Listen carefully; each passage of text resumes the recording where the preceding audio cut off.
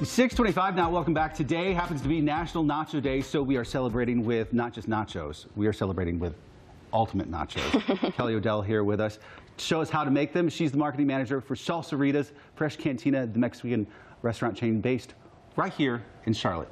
All right, so tell us, how do we get started? All right, first we've got our big mound of chips, which a mound of chips is always a good thing first thing in the morning. Can't go wrong. So, and then we're going to start off with our beans, if you're a big fan of black beans. I was going to say, talk about our spread here, because we've got quite the spread, because these are ultimate nachos after all. Right, so this right here is not a representation of all of our toppings, because we have a whole bunch. This is our typical ultimate nachos, what the average guest would get. We brought our chicken, but we've got steak and shrimp and ground beef and I got you. Pork. So from left to right on the screen, we've got chicken, then we've got cheese down on the bottom. Queso, yeah. Queso, onions. Black olives, our pico de gallo, which we make fresh daily as well, guacamole, jalapenos, and some cilantro. And the great thing about nachos is you can put anything on them. Anything you want. Some people don't get queso. Those people are not a fan in my book because the queso really makes the nachos.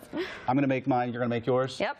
Okay. Whatever you like. I'm going to put some salsa. And I'm going to start with some beans. And then some guac. I've become like a big guac fan. Yeah, that's what Salsaritas is the best, because guacamole, free on any entree you want, as much as you want. Even better.